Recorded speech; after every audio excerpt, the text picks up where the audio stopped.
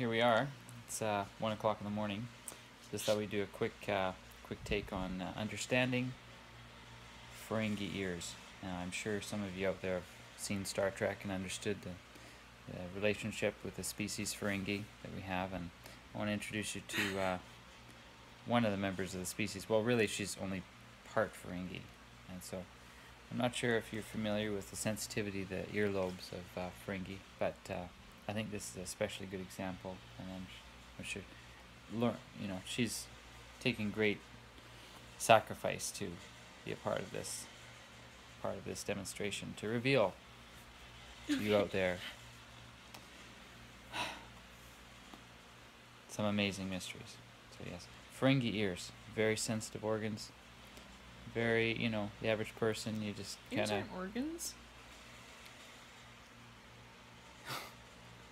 What's that got to do with anything?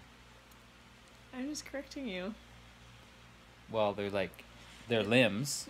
It's like, it's an organ and a limb. An organ is a group of tissues, come together for a select purpose. Boy, this is going off topic.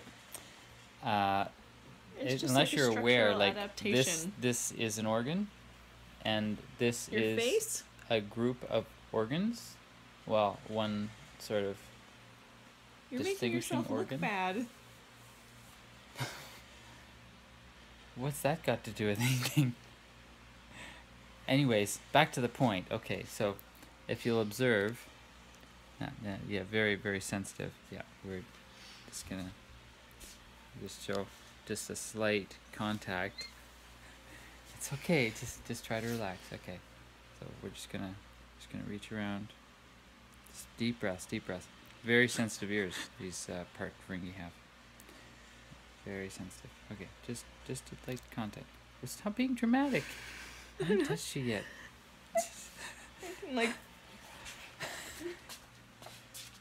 Feel your hot little paws getting closer.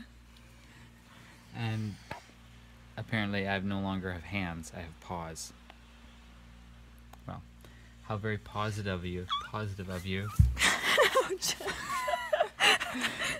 I think that demonstrates sensitivity of part Ferengi ears quite well.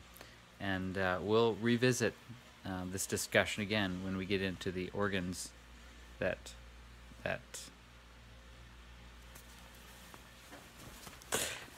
the organs that are ears. Dramatic. The organs that are ears. Jesus. Buddha. Signing off.